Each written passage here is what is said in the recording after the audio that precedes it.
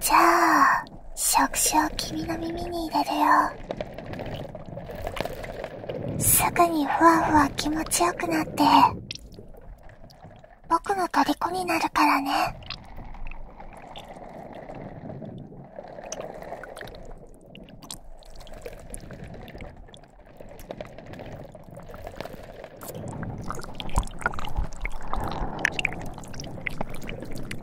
あ、ここかな。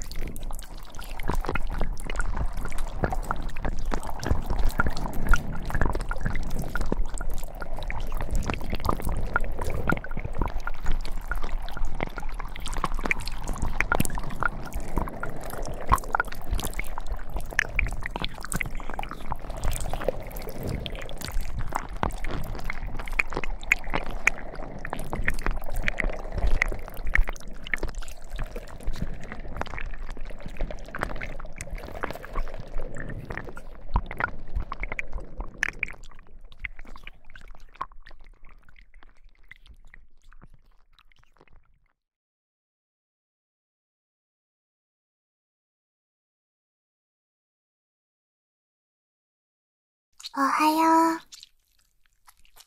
今日もモンスター退治の訓練する？いいよ。どこからでもかかっておいで。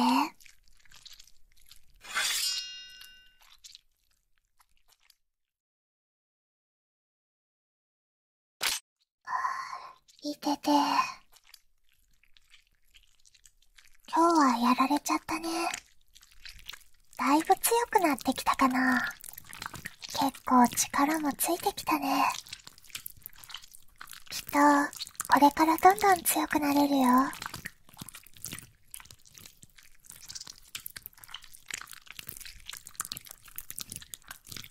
あれ？どうしたの？真剣な顔して。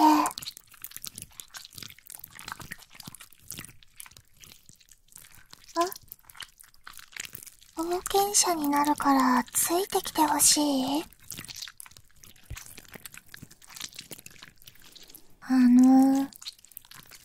そういうのはまだ早いんじゃないかな。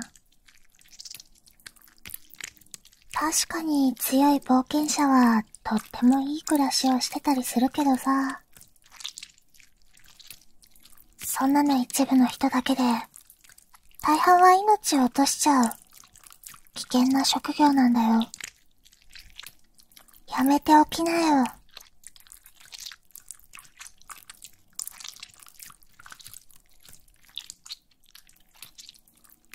そんなに冒険者になりたいんだ。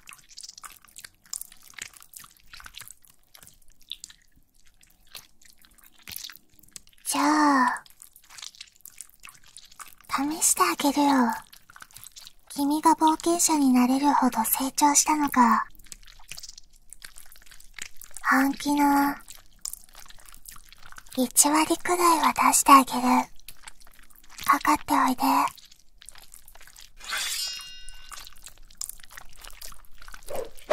そこ、好きあり。その動き、ダメな癖だから直せっていつも言ってるのに、全然直さないよね。もう一回。いいよ。次は何秒持つかな。はい。足元がお留守だよ。5秒もかからなかったね。2本の手で戦うモンスターの方が少ないんだから、体全体を見て戦わなきゃダメだよ。は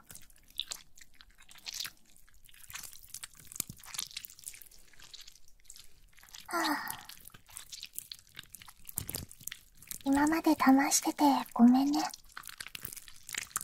君と遊ぶのが楽しくて本気を出してなかったんだ。正直、君は冒険者の才能ないよ。どんくさいし、毎日鍛えてるのに全然筋肉つかないし。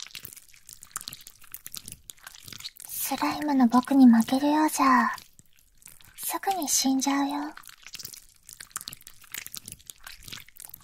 冒険者なんて危険なのじゃなくてもさ、面白い仕事はたくさんあるよ。例えば、君はモンスターや動物と仲良くするのが上手じゃない？僕みたいに。だから、ブリーダーになって、羽とか爪とか分けてもらって、それを売ったり、モンスターに森を案内してもらって、素材を集めたりさ。いろいろできることはあるよ。だから、冒険者なんてやめておこうよ。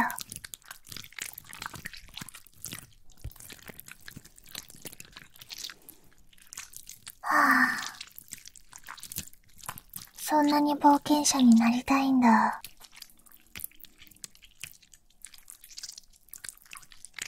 なんでそこまでしてなりたいと思うの？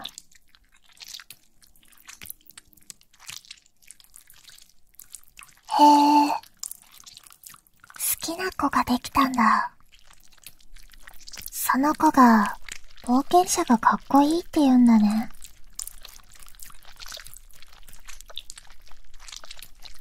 でもその子、多分君に興味ないよ。君が死のうがどうだっていいってことだもん。君のことが少しでも好きなら、心配だからやめろって言うよ。僕みたいに。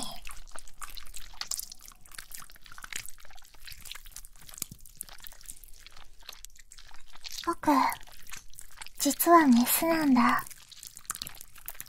あえて言わなかったけどさ。それで、君のこと、好きなんだ。付き合ってほしいの。結婚はできないかもしれないけど、君に異性として見てほしい。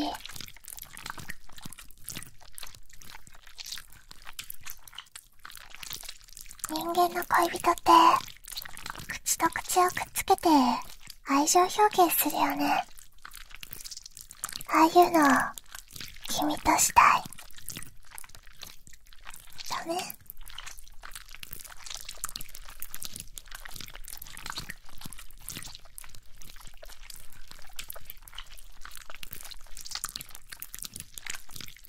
ダメか。そんなに人間の女の子の方がいいんだ。僕はこんなに君のことを思ってるのに。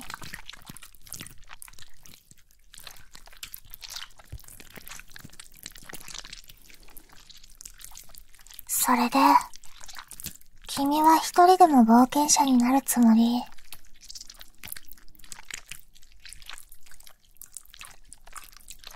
そう。決心は固いんだね。じゃあ、このまま返すわけにはいかないな。君に死んでほしくないから。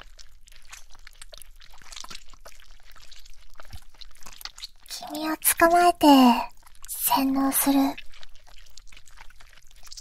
僕のものになるように。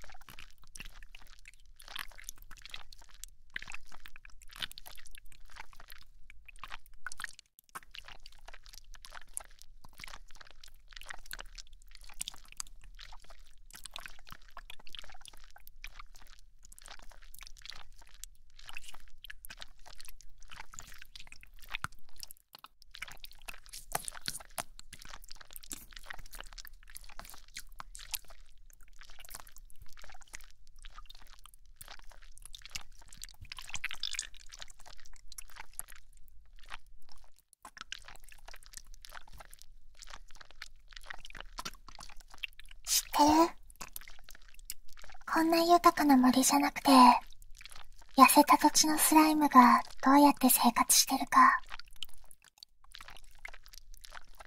ここのスライムはみんな木の実を食べて暮らしてるけど、痩せた土地のスライムは動物を主食にするんだ。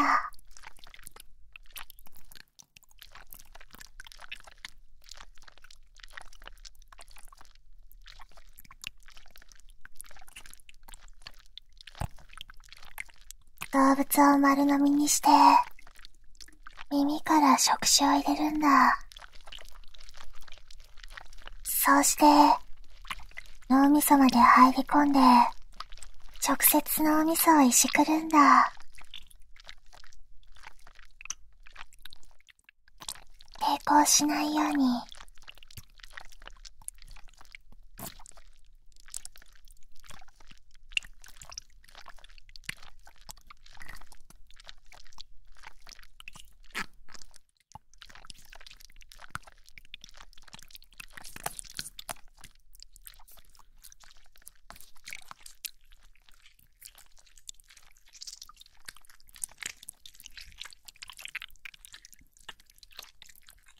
抵抗しなくなった獲物は生きたまま、手足から順番に消化されていく。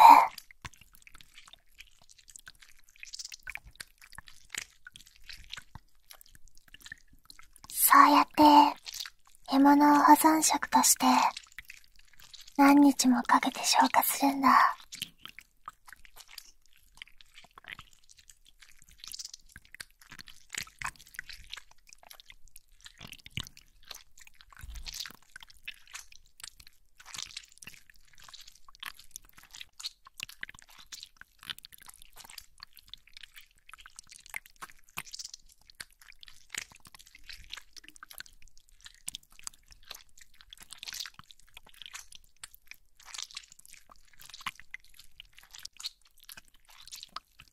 君を食べはしないけど、脳みそだけいじらせてもらうね。ずっと一緒にいられるように、僕のものにしてあげる。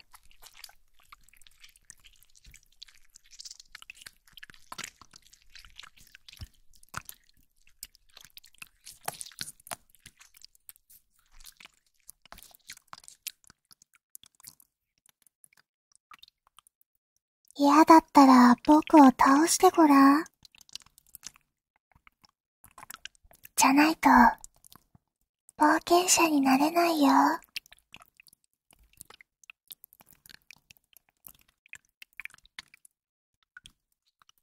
ほら、かかってきなよ。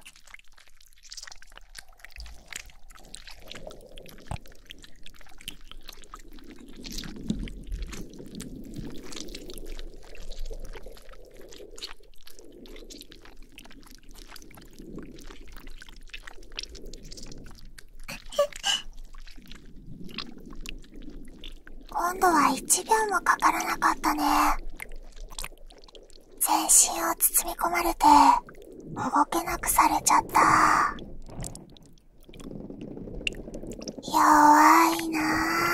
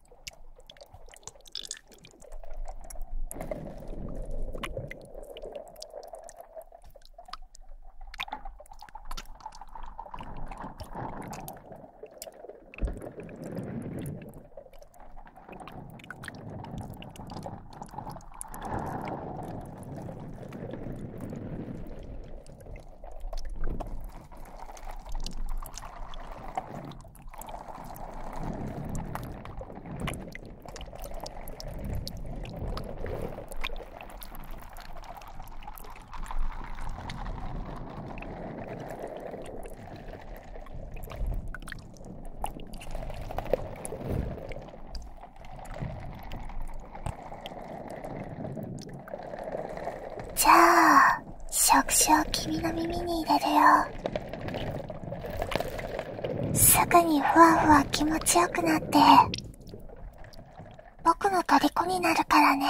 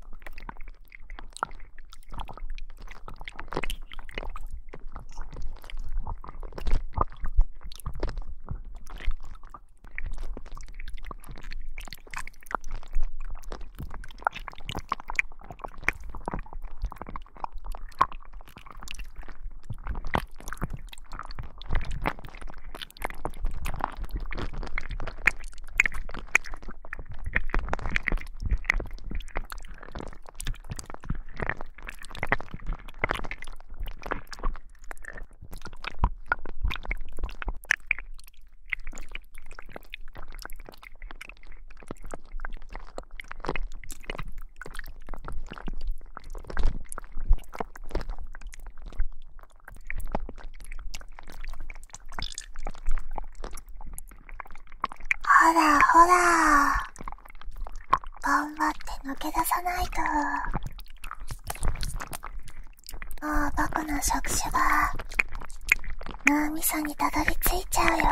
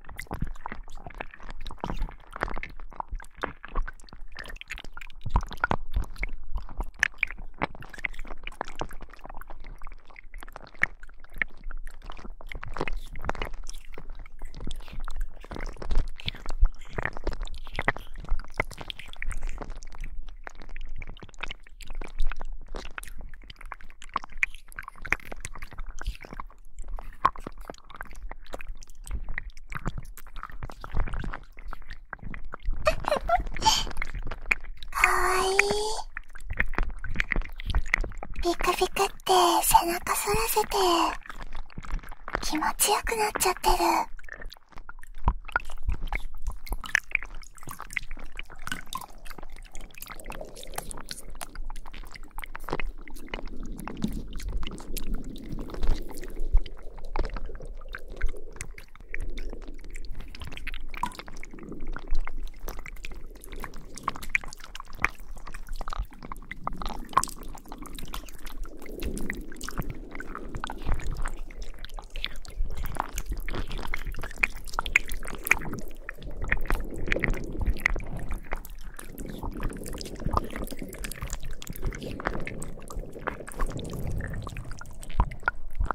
全身をプルプルトロトロの体で包み込まれて、